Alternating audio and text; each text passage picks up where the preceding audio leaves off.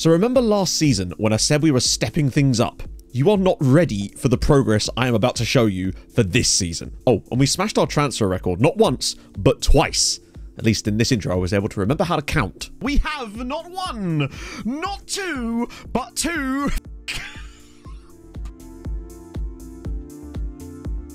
Despite our drop in player values, our transfer budgets are bigger than ever, and we actually now have the freedom to go and spend a big chunk of it, which is exactly what we're doing right now over on stream. So join us over there after you've caught up on Season 10 over here. Do I even need to tell you that the VODs are on the second channel and that it's linked in the description? I mean, I have anyway, but there you go. Normal service is now resumed on the channel. You should have hopefully now seen the Forced Youth Academy Challenge video. I've also got an agent video, a World Cup video in the works as well as a video where we make pensioners come through at youth academies. Perhaps normal is the wrong word. So we came into Season 10 of Building a Nation with Sirens of Malta with one very clear goal, and it wasn't even really about us. It was to get another Maltese team to finally be able to help us out in Europe and qualify for some kind of group stage. In the meantime, of course, we wanted to make sure that we replicated our form of last season and hopefully get out of the Champions League group for the second year in a row. As you can tell from the title, it's been a year of heavy spending, and much like last year, there's been very few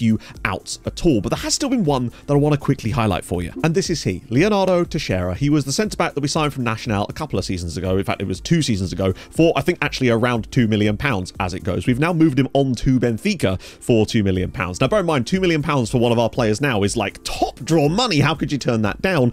But at best, we were going to break even on this deal. Now, actually, that's not truthfully the case because we have managed to insert a 50% of next sale fee in there. So either Benfica sell him to someone and we get some money, or they'll offer to buy that clause off of us. Now, I don't know the exact amount that they'd want for him right now, and honestly, I think if I asked, it won't even actually tell us. Actually, you can see 6.6 to 7.8 million pounds, so around about 7, which makes me think that they might actually potentially buy that clause off of us for a further £3 million at some point, potentially, maybe a little bit less. As for ins, we've honestly gone a little bit crazy this year. I believe we've spent close to £18 million on new signings over the course of this window, and a lot of them are first team players as well. And you might think, but haven't the values dropped by 95%? And yeah, they have. But at least now we know exactly where we stand financially. So now I'm actually more willing to spend money because I know exactly where we're at with it, rather than waiting for the hammer to drop and destroy all of our values. In theory, the only way is up from here. So we've kind of invested in the future. The first player to join us was, of course, Jose Padilla for £350,000 from Cantalao. He, for me, might potentially be a future. I think this is a bold statement, I realise, but looking how good he is right now, I think we win the Champions League with him starting up front for us one day as that trequartista. Now, right now, you can see that he's actually played 16 games for us this year as well. 8 goals, 2 assists, which is not bad for a guy who's still sort of learning the role, getting used to the team. Next signing was a really weird one. This is Rob Hilton. We signed him on a free transfer from Manchester City as he was released, but the main reason we liked him is because we play a libero in the middle of our back line with the back 5, and man is basically that. He's got 14 passing, 14 vision, solid as a centre-back all round, so he just felt like the perfect option for us there to bring in, good on both feet. I love the fact that he's got Montserrat second nationality. Did cost us £8,500 a week, but we've got a big enough wage budget now that this is actually a first-team signing for us. We can drop £10,000 a week on them now and feel pretty comfortable. And you can see that he has played 28 games. He played a lot more towards the start of the season, but then other players just seem to sort of usurp him in the team, and I'm actually starting to wonder if he might be the type of guy that we could maybe even flip, because I don't know how much of a future he actually has. That may change when I show you an absolutely insane tactic we've been working on, though. The last of the signings that actually joined us technically at the back end of last season, but it still counts as this year, was at the time our record signing, Vladimir Stava, who comes in for £3 million from Rijeka in Croatia. And upon saying that, I've just realised that we actually broke our transfer record 3 times. So apparently, indeed, I was right. I cannot count. Point being, we decided to drop £3 million on him because he had the pace, he had some solid tent poles, which when I say tent poles, I'm referring to like the things that hold up the circus tent, or the tent that keeps it going. Dribbling, finishing, first touch for me, and composure on strikers is what I really, really like, along with pace and acceleration. Needless to say, he's got those. And the best part about it as well is that Birkirkara will actually, we didn't even have to do anything. They came in and said, we'd love him on loan. And I said, have at it, lads. And I believe he's had an injury at one point, but still 11 goals for them this year. At one point he had like 11 in 10, so he has really sort of dropped off in the second half of the year. I wonder if it's because of that injury, but needless to say, I really, really like him, and I think giving them a guy like this for a few seasons could really help a team like Birkirkara. He could probably not be the Haris Živkovic of this save, but he has that kind of mold. Then we have this chap here, Nicolas Del Castillo, 240k from America de Cali in Colombia, 21-year-old. Ignore the stars for a second and just look at the attributes that he has. And now he actually can head of football, which is always a bonus for a centre-back. We just really liked him on a pure attributable basis, and he feels like one of these players that is just going to overperform, and this is sort of irrelevant to him, frankly. He just looks like a good option, and you know what? 19 starts for us, just the 1 goal. I've been really pleased with his output for us, frankly, this season, so it's just nice to have that depth. And again, he is on £11,000 a week as well. Another player I'm very excited about is Salim Kadri, and he is now an Algerian international, and he was free from Academy JMG Paradou.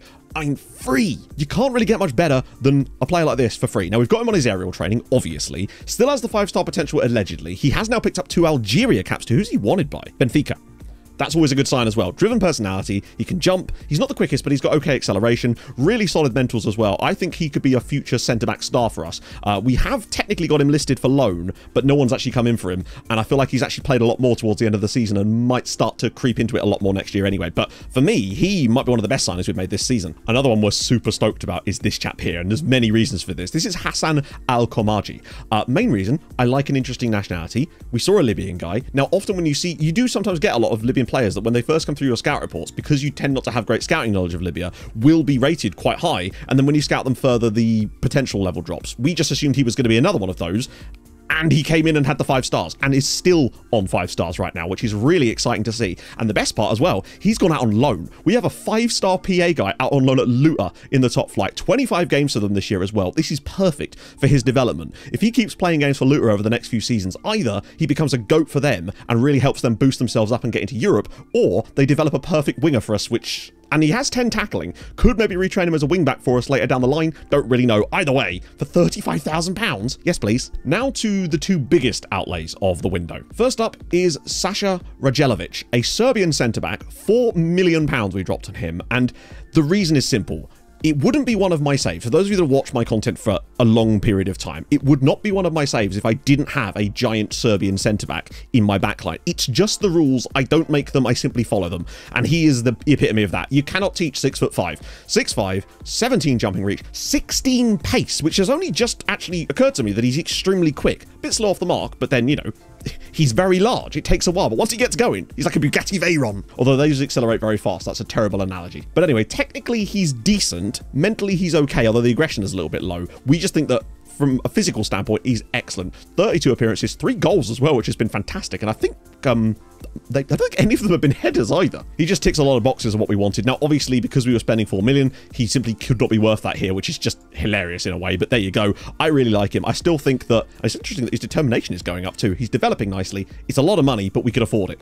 And that brings us to our biggest signing yet. And this is he. Now, ignoring the 3 stars for a second, this is Cesar Vega. 4.6 million from River Plate. Unflappable personality, so there's decent professionalism in there.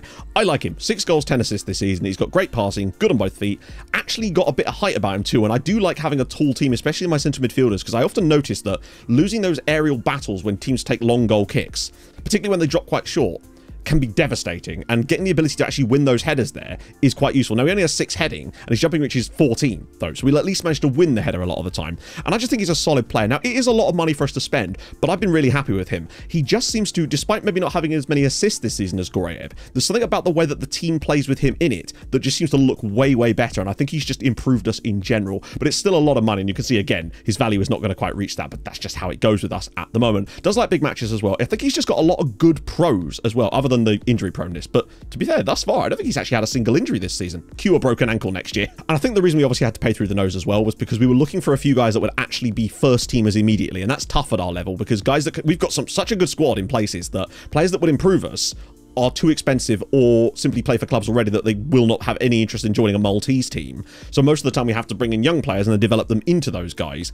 So it's always difficult doing this bit of shopping, and you generally have to spend a little bit more. So what we've kind of done this year is balance it out with a few sort of first team choices like him and Rajelkovic, and obviously Stava, but he's more of a loanee, and then balance that out with some of those free guys that I showed you earlier that have really low like transfer fees, but look to have the potential to maybe become these kind of guys later. Another cheeky little pickup for us actually was Jose Miguel Juarez from Atletico Bucaramanga on a free transfer. I mean, there's really nothing to say about this because Bernd Wisniewski has fallen down the pecking order. I feel like he may well leave in this summer, and now we have the perfect backup for our main man Richard Guikune.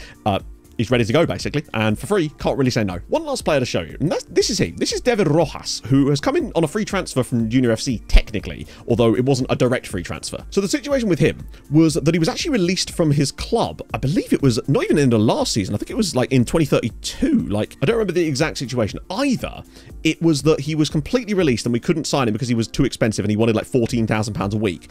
And then eventually, just from whittling him down over time, he still didn't find a club. I put another bid in and we got him on 4.2k a week. And I think he's just a really, really solid centre-back. He's just so well-rounded. 6'2", solid on both feet, 15 jumping reach. He's got 15 pace, 15 acceleration. It's nice to have a bit of speed in our back line. You know, 12, 14, 13. It's okay. It's not elite by any means, but right now we can't afford elite. And just having more depth here, and you'll notice we've signed a lot of centre-backs lately. Some of them will probably leave once we kind of narrow it down to who we really want. But I feel like David Rojas is going to be the kind of guy that can do that. Played 13 games for us over the course of the second half of the season, as he only joined us in January. I believe it was late January. I think it was when he hopped aboard the train. But again, I really, really like him. And that sort of completes our transfers for this window. But I think we've done well. But it's just really tough to strengthen. It's going to be a case of players you start seeing in the future are more likely going to be guys I signed 2 or 3 years ago that we've developed into being first teamers. It's so tough at this stage to sign first teamers because we don't have the rep or the budget really to do that just yet, even though we do have a lot of money. So before I talk you through what's happened briefly in the league this year, I mentioned earlier that we would work on a different tactical approach, mostly for the memes, because Chat and I, in a fit of giddiness, decided that we wanted to see if we could take full advantage of the new sort of positional play systems that we've kind of been using a little bit in our current tactic that's in FM24, but to like the nth degree. And I'll show you what I mean. This here is the house that memes built. So you know I love a trequartista. Last year we actually had a tactic with 8 of them, as you know.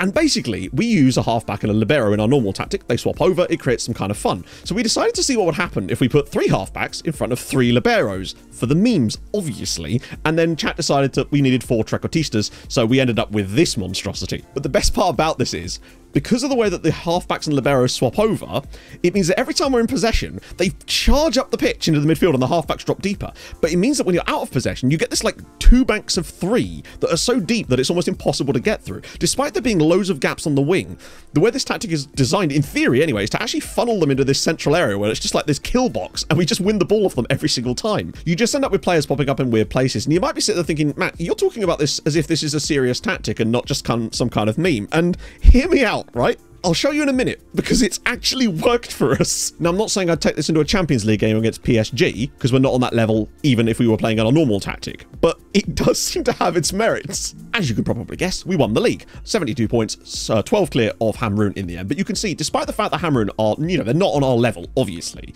they're still regularly better than everyone else, which is all we kind of need from them. But the plus 48 goal difference should still show you just how much better they are than most of the other teams in the league. They actually beat us away from home. So they beat us at home, essentially, this season as well, to show you the level that they're on. They are improving in many ways, particularly with Joaquin Salvucci. This guy has been an absolute monster for Hamrun this season across all competitions. I think he has over 30 goals for them. Goodyear are kind of establishing themselves pretty much as the 3rd team in Malta now, which is fine. We want that kind of hegemony. It's just that 4th team that's sort of always up for grabs. This year, Birkirkara become that team, and I believe that part of that is down to the goals of Vladimir Stava, because we did decide to throw them a few players, and it's really worked for them. But much like last year, you can see there's sort of a top 6 that kind of break away, mostly due to the goal difference here, just ignoring Hibernians with their plus 4, despite only having 35 points. Unfortunately, both promoted sides went back down, Marsa and Slima. And Marsa were actually out of the relegation zone for a lot of the season, but just dropped in right at the very end because they couldn't stop conceding goals. One final thing to show you is that Hamrun only conceded 15 goals this season. They had a better defensive record than we did, and that's despite playing against us twice, and they also kept a clean sheet against us, I believe. But just to walk you through a little bit related to that tactic, we normally win games relatively okay. Generally speaking, we've won 24 out of, you know, it's okay, but the wins aren't usually by massive numbers all the time. It's usually fairly tight, and obviously the league's getting better. I decided to switch over and play that silly tactic for the final 3 league games of the season. We put 8 past Marsa, we put 6 past Valletta away from home, and then put 6 past Luta on the final. 20 goals in 3 games with that. Our goal difference was nowhere near what it was until we started playing that tactic.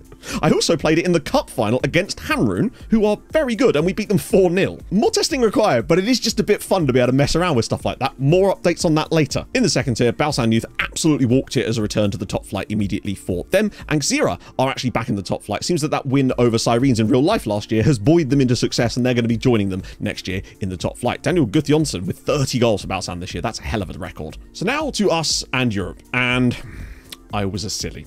So I made the save file so we could see the early data cache stuff, and then I forgot that I had the autosave set up and it saved over it. So unfortunately, that is once again in this position. I'm so sorry about that. I've actually set a note in the game now every single year that will remind me to set a save file for that, and also to make it a separate one that doesn't then just get overridden. So this should, in theory, I know we said that before, be the last time this happens. Now, in a weird twist, we actually ended up with the exact same draw in the first round of the Champions League qualifiers as we did last year against Paide Linnamiskond of Estonia, and it went much the same, with a 6-0 victory followed by a 9-1 win, although the 9-1 win did feature this rather bizarre goal. Now he seems to have been reassessed, and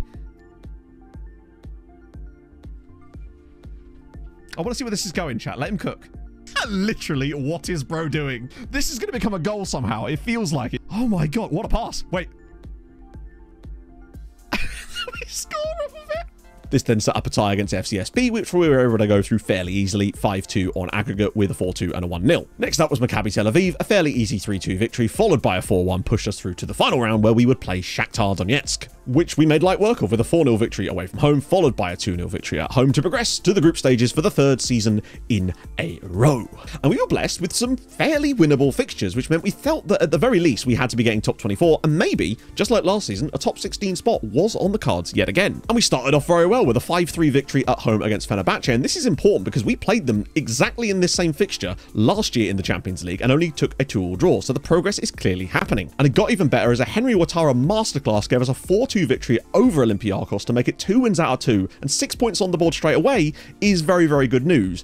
And then we welcome Liverpool. Always going to be tough. And finally, the data's back. And what a game for the data to come back for. Sirens 5, Liverpool 2. Now, obviously, looking at the statistics, we were very fortunate to win this game. We did do, however, for me, very, very well. I think Liverpool's penalty was nonsense, and I mean, you can see that. They were 5-1 down to us at one point in this game. It was insane. 5 different goal scorers for us as well. We really have got this record of just rolling teams at home. Although we did get that great win away from home as well. You can see as well, Vida with a goal and 2 assists in this match. This is the kind of performances out of him that we've always wanted. But also, this game also featured one of our wonderful little short free kick routines that I told you guys about last year. They're finally starting to come into bloom. Hang on, he can play this short. He's going to play this short. Oh, mate. Oh, mate. Oh, my God. It's 4-1. Sirens 4. That is the exact free kick that we tried to choreograph. This isn't like the game doing it. That's when we programmed. That is a custom set piece setup. I can't believe that actually worked. So suddenly, we were 3 wins out of 3, 9 points on the board, and for my money, that's already top 24 secured after just 3 games, which is just as well because we played like absolute crap away at a really strong Benfica side who have like Arda Güler, players like that. We offered nothing here and thoroughly deserved a 3-0 defeat. And then frankly, the quality of performance didn't really pick up away at probably our easiest game of the entire time, Slavia Prague. We did get the win through Melbourne and Inter's Lignon, but like, looking at the stats, we were very fortunate to get this result. We did not play well at all in this game, which then followed possibly the most boring match I've ever seen on FM. I think there was one highlight, and it was a free kick that just glazed over the crossbar. There was nothing going on, but we'll take the 0-0 draw against Leverkusen. It was more points on the board, and they are truly awful, just like we are at this point, apparently. Then it was PSG, and, well, I mean, PSG things happened. What I will say, though, is we did take a 2-0 lead in the Parc des Princes. After 10 minutes, we scored our first 2 shots of the game, and we were in dreamland. And then the inevitable happened, and Paris Saint-Germain, much like the last time we took the lead against PSG, put 5 goals past us. I mean, look at this team. What were we supposed to do about this team? But then, on the final day of the group stage, we pulled off this result. Sirens 4, Porto 1. Now, Porto in this save are nowhere near on the level of Benfica, and it kind of shows here. But Fofana again, who's had a breakout year, Vega and Melman with the goals. It's just a dream. Now, again, Porto could have definitely done more in this game. They had some big chances which they missed, and I think there was one really good chance that was offside, but the game just counted it as the XG anyway, for some reason, as it does that sometimes. But a massive win gave us 16 points in the group stage. Now, usually, 17 is what you need to get top 8. So the question is, did we? Of course we bloody did. 8th place. Sirens, 8th place. Plus 5 goal difference is not a lot, I must admit, but we scored 22 times this year. The goal scoring was much better. We also conceded twice as many as last year, but that's a different story. We got into the top 8. The first time ever in this save we managed to qualify for the top 8. Most years this wouldn't quite be enough points, but it is what it is. We're above Liverpool, Arsenal, Inter, Bayern, but they're weird in this save. Man United as well. It's just an incredible season for us. And just to get those extra points, and just think how many coefficient points that is for us as well. Fantastic. So that naturally gave us a bye into the round of 16 of the Champions League. And our opponents for that would be Inter. Not easy, as particularly we could have actually got Red Bull Salzburg in that round, and that would have been amazing. And then the first leg was an absolute disaster. Lautaro Martinez with a hat-trick in this game. It was frustrating as all hell, because the first one was one of these ones where there's a shot that hits the crossbar. The keeper, instead of catching it, I think it was the keeper or the header, they just head it straight to the forward who's right there to put it in, instead of doing literally anything else. We then gave away, or actually it was before that, gave away a dumb penalty, and then I think it was a corner goal. It's unfortunate, but it is what it is. Just one of those games. We weren't very good. But at least in the second leg, we pulled it back a little bit. We got the win. It wasn't enough to actually progress us, but it's still good for coefficient points. If we're going to go down, we're going to go down swinging and at least take some points with us along the way. So it's the best ever achievement for us in the Champions League, in the sense that we haven't actually progressed through a round of the knockouts yet, but we got a bye this year, so we actually ended up a further round in anyway. So to get to the final 16 of the Champions League is really good progress. We do need to just kind of get that cutting edge, though, for those really tough games in the round of 16. I just don't think our squad is quite there yet, but I feel like I can regularly see us qualifying, at least pretty much for the knockouts, I would say, every single year for the rest of the save.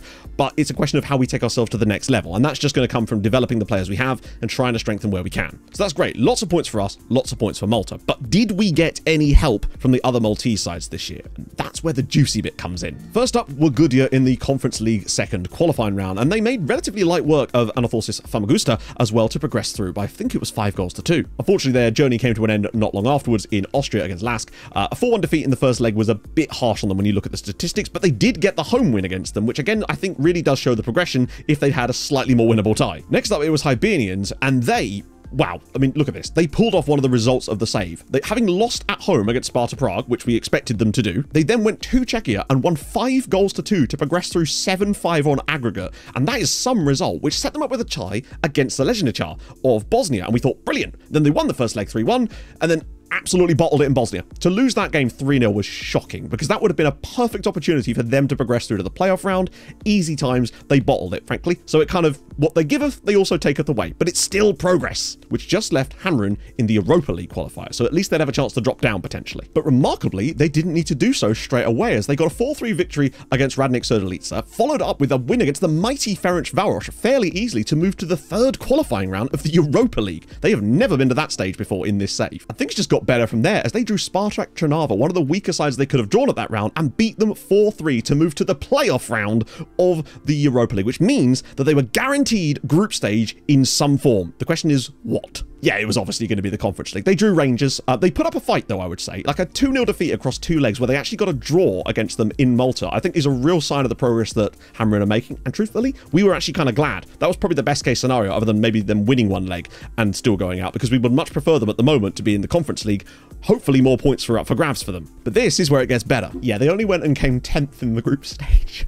Once they got there, they were all over it. We could not believe our eyes. 4 wins out of 6 for Hamrun, 12 points in 6 games. They were literally only knocked out of getting top 8 on goal difference, 2 shy of what PAOK got. And that shows you the levels that Hamrun are now on. If they can get in here, they can get points. I'll show you their wins. They got victories against Spartak Trnava, again, ironically. They also beat an Icelandic side away from home. 2-0 win against Molde, and a 3-0 over Motherwell, though, really does sort of show the quality levels that Hamrun are putting forward. And that also meant that they'd be guaranteed a tie in the next round against a team from the bottom half here, and they would get the pleasure of playing Maribor of Slovenia. And in that first leg, they went to Slovenia and won by 3-1, and we could not believe our eyes. They then completed the result with a 1-0 victory in the second leg as well, to make it 4-1 on aggregate and 2 more wins for them. Now, at this point, it got a bit tougher, as they would play Anderlecht in the next round, and we thought, okay, you've done your job. And we were kind of right. They lost 1-0 at home to Anderlecht, but if they're only losing 1-0 at home to top Belgian talent, then it sort of shows you where we're at now. Especially as they then went to Belgium in the second leg and won, and then went out on penalties. They managed to go to Belgium, though, and win a game there, and that